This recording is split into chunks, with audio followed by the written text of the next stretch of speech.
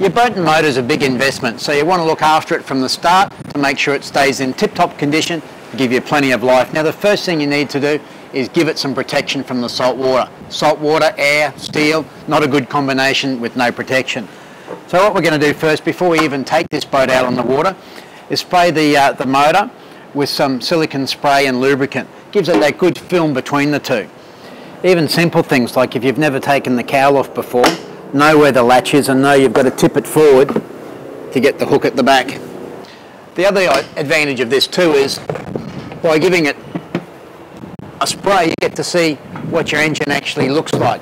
You get to see, in this case, the 4-stroke, where you add the oil, where your spark plugs are, where all the metal parts are. So it gives you a good understanding of the motor before you even get out on the water. Now the idea is you want to put that protective coating over everything. So it's a little bit windy today. That's why we're not out in the water. So all those metal parts, and probably should do this every couple of months, and you'll find that a year or two later you can take the cowl off and you'll find that the lubricant has done its job and you end up with no rust in here. The other beauty of it too is when you do take it to your mechanic, he's going to be able to get all the nuts and bolts on and off, and there's no rusted nuts that can snap or whatever because they've been neglected and rusted. So give that a good spray over. And even after a while when you're doing that, the beauty of it is you're looking exactly where you're spraying, so you might see or pick up a problem in there, and when you take it into your dealer for a service you can say, hey listen, there's a bit of a problem here.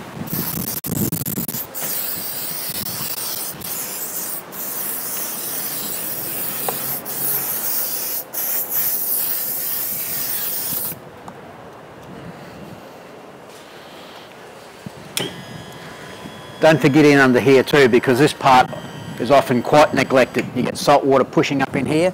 Make sure you get those nuts and bolts under there, all your hydraulic rams.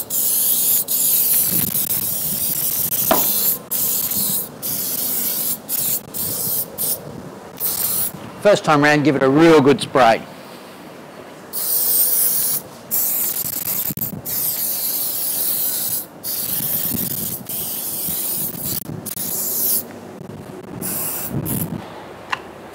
So what I've got here are the sacrificial anodes. They're a zinc bar, so they're designed to corrode and rust away first, minimising the corrosion that you get on your motor. So if you see all these all pitted and that, it's time to have them replaced.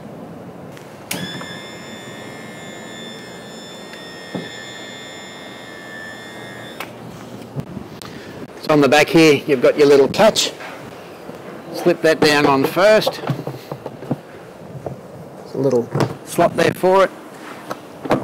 Lock down and then latch it up. So it doesn't even hurt to give the outside of your cowl a spray, even though that won't rust, just a bit like a bit of polish. And I always use the same rag every time. That way you get a bit of a film on your rag and you can just give it a wipe over. And as I said before, by doing this you're actually looking at where you're doing, so you pick up any of those problems. The same goes for when you're washing your boat, inside and outside. You might pick up some broken wires, bits and pieces that need a bit of attention. Once you've come back from a day out in the water, give the motor a good sponge down. You can see where we've previously sprayed it with our silicone spray and lubricant. It just runs off like beading, a bit like polishing your car, so you know you've got that film of protection on there. So we're going to do this to our whole boat. You want to make sure you get into those tricky spots. Get that fresh water in there and hose off the salt.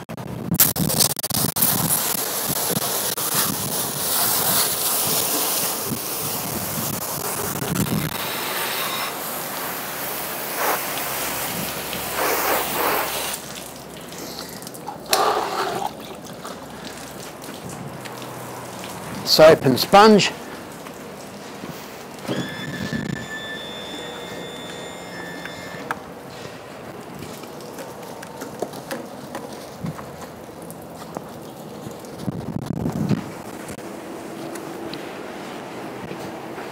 So of course the other thing you need to do, especially if you've been out in the salt water, is to give your motor a flush. Now there's two ways you can do it. One, putting your ear muffs on and running the motor, which puts it all the way through. And the other one is with the cold flush at the side here. We'll show you how to do both. The best way to flush your motor is actually in a big drum of fresh water, but it's not always practical. That's where these ear muffs come in. Now, depending on what size motor you've got, depends on the intake size. So smaller motors like this, you might like to run it that way. The bigger motors that have got the bigger vent, just spin it around. So I like to squeeze these in so the metal's nice and tight. And before you even slip it over the vent, check that intake to make sure there's no shell grit or bits of weed that you might have ploughed through or picked up while you're travelling about, because if you block that intake, the water's not going to go through the system to cool it. We just put our ear muffs on.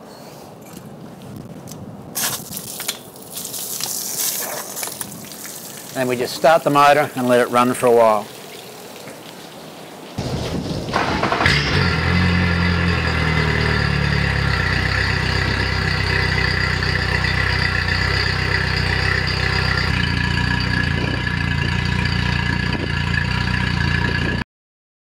The other way to flush your motor is the cold flush, and in this case we don't start the motor. It's ideal for in areas where you might be in apartment blocks, it's late at night, where you don't get the chance to start her up. Starting it up is the best way because the flow goes all the way through. Now the reason why we don't start this, imagine your impeller's spinning around down there, pushing the water up. When we put it this way, it goes the other way around, so we don't want the two to fight each other. So we take that off. That's just your hose fitting. You'll need an imperial thread or an American thread to fit into that. And we just snap that on, and you can see that's already going through the system. So outboards these days are a lot more corrosion resistant than they used to be. The alloys in there have got additives in it. Yamaha actually put a Teflon coating through the inside so the salt doesn't stick to it, so that just comes out all that much easier. The big thing here is when you finish the flush, make sure you put that back on and screw it up nice and firm, because it's important that that water's going through next time you go out in the water. You can see it's just a few simple things that we go through every time we bring our boat home. You get into the habit of doing that same thing every time, and you soon pick up any problems that may occur, and it helps keep your motor reliable and in good condition. So if you want a bit more information on how to look after your motor or where to buy these accessories, drop in and see the boys at Brisbane Yamaha and they'll give you the drum.